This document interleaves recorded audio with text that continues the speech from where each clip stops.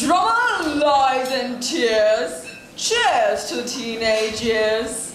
So the modern day Shakespeare that wrote that beautiful, heart-wrenching line of poetry, I hope you know you revolutionized every teenage girl LG drowning world life. I mean, that broken mascara, dead-eyed killing to survive and social stamina without bravery, shipping away her dreams and destiny for slavery. That little girl now knows exactly what to put on her Facebook profile caption to receive a reaction that spells and says, I like you because you think the same way I do, and photo creds. But if Facebook was like high school, girls behind bathroom stalls write comments on the wall about how gorgeous we all look. If we lived in this Facebook oxymoron, maybe we would cling on to less things than notoriety and express ourselves with a little bit more variety than photo bucket, picnic edits, Instagram filters, and 9 gags over Reddit. If high school was like Facebook, people would smile at feeling like shit, say they like you when you complain about feeling inadequate. People would stare at each other with wide eyes, examining every stranger's life and face for a trace of entertainment. A lonely foreign exchange student would be serenaded with HBDs on his birthday, even though he's Chinese and can't quite understand what that means. He'll smile and laugh anyways.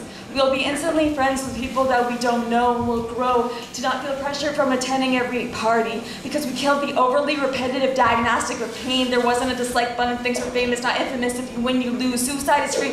Brainwashed by magazines and what we see on TV, you are ashamed. So welcome to the Facebook High School, where we actually live the life we claim to be. For us, we share you and me. When apples fall on our heads, we do not scream. We question the ability of gravity.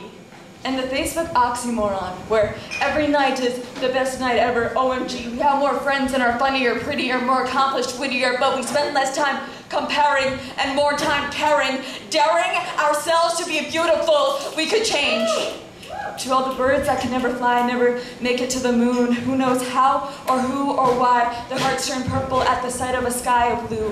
Platforming for popularity, they bled red, but they couldn't feel shivers of abstraction. They couldn't feel a fraction of torment that descent from the sky was horrid. At least they weren't dead. I like to feel that since we all think this way, at least we have each other with thicker pens, cut lower stems, beating off this creature that has become of one another. Goodbye, wonder. We are segregated. For 5 years we parade like bull's eyes untouched. For the long glances we exchanged or rushed, our true aspirations, imaginations hushed. For every hallway to paint its walls with sad songs like apricots.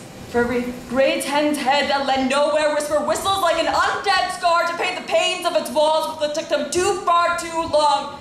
For every heroic valedictorian to wrong, come home and beg that he was never alive for the goodness of high school. God, Mr. Principal, save us. I hope we survive. Word.